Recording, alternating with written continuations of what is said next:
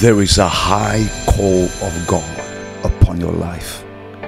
You've been called for a time such as this to manifest the supernatural power of God in your generation. The time is now to say yes to the call of God. You begin to investigate the life of all of God's generals, and you see how God manifested His miraculous power through their lives.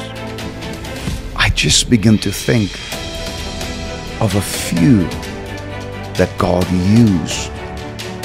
John Alexander Dowie, the healing apostle.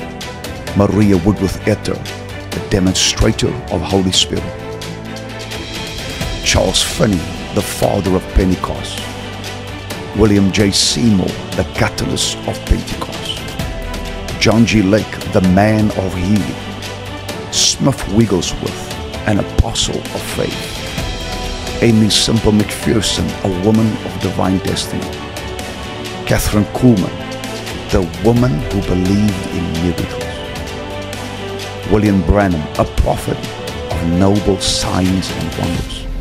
Jack Coe, the man of reckless faith. A. Allen, the miracle man. Will you be on that list?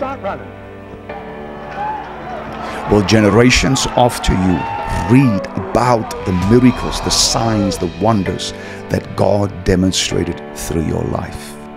If you want your name to be on that list, I believe this is the Bible school for you, to be raised up in the power of God and to manifest it in your generation.